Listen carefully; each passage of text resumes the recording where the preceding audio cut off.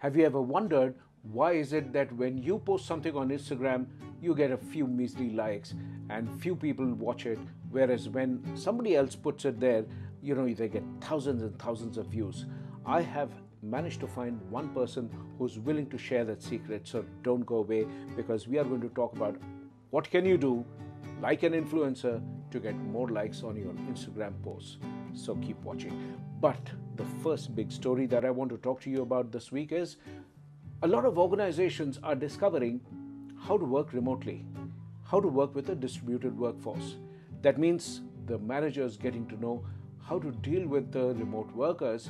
There's much more to it. HR people have to really figure out how to translate the culture of the organization onto the digital space. Of course, they can translate a lot of their processes. Hiring can be done virtually, learning can be done virtually, even exits can be done virtually. However, how do you translate the culture?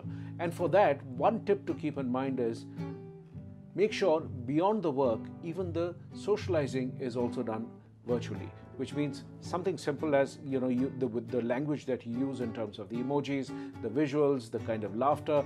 And do you keep your work and the communication entirely just work only kind of conversation, or are you really also going to talk about something beyond work?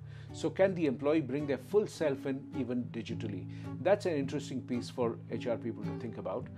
Three things that are really difficult to do and the real challenges is how do you translate camaraderie, conflict, and compassion digitally?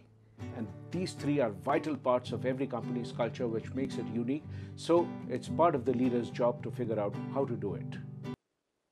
According to research done by Glassdoor, it turns out that in some of the jobs, especially like marketing assistant, Java developer, there's a very high rejection rate. And what is the rejection rate when somebody gets selected and the job is offered and they turn it down? They say that the job interview was too easy. And they say that if it was made to be so easy, that means the standards are not really high. Wow. Sometimes we make assumptions about others which may or may not be true. This certainly is one of them, and it challenged my assumptions. And now for the interview of the week. Today we have somebody who's going to talk to you about what it means to be an influencer. Chris Buckard is my all-time favorite photographer, or landscape photographer. He inspires me. Ganesh Bharani, who's haramkhor, he inspires me a lot. The way he's not a haramkhor. I mean, of course, his Instagram handle is haramkhor. He just takes photos from the backyard of Bombay without traveling the world as much. I think that inspires me. I'm not prepared. I mean, you want me to introduce myself? Hi, this is Riddhi. I was smiling here. I don't know what happened to me after that. I was thinking, I guess. Okay, if you want, we can redo it. Hi, my name is Riddhi. I share my work of my photography and travel stories on Instagram as Rids Goes Places.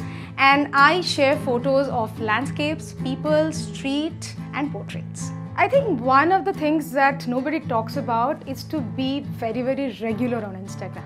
People talk about quality of your photos, your videos, but if you have become somebody who has a community, you owe it to them to come there and share your work.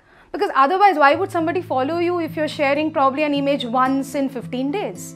So I think consistency, regularity is something that I would do now very differently as compared to, my amateur days. But my community is more interested in where I'm traveling and what, pictures I'm clicking about those places and stories. So you can always say that what you're doing today, whether you're missing a place or, whether you are probably going to meet another friend who's another traveler.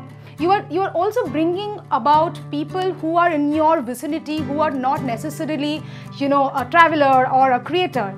It can be people who are inspiring you every day. You can talk about them. So the community, at least my community, is about essentially two things. One is novelty and the other is embracing culture and people. And embracing culture and people has to start from your own city. So you can talk about everybody else. So that really works for me. No, I don't do that. I mean, I'm sure people do that. And with that, we come to the end of the 8th episode of Notice Board. Do keep writing. Thank you very much for all those of you who've written, and thank you for all those comments. Look forward to see you next week. And as Riddhi said, we need to be regular and post in regular intervals, right? Take care. Goodbye.